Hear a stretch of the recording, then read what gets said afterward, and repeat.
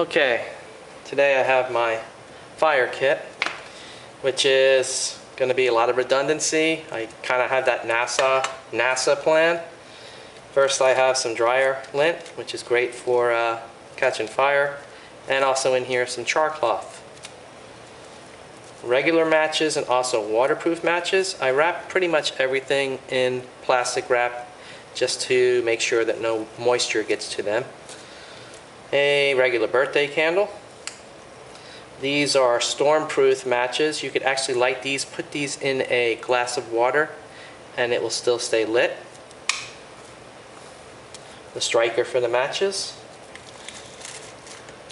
A regular old-fashioned lighter. I also wrap this up just in case any movement. I don't want anything to strike here and cause a fire. I don't think that would happen, but just to be safe. Then I need to wrap this better. This is just a striker. I need to wrap this better so that I can use this with my char cloth or some of the other things to start a fire. Some Vaseline, cotton balls covered in Vaseline.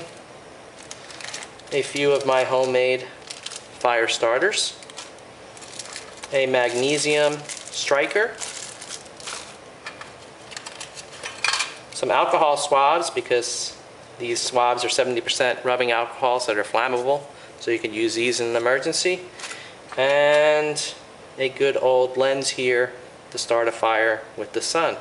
So these are several items that I have that would keep me able to light fires in most any conditions for a long time. Thought you'd enjoy.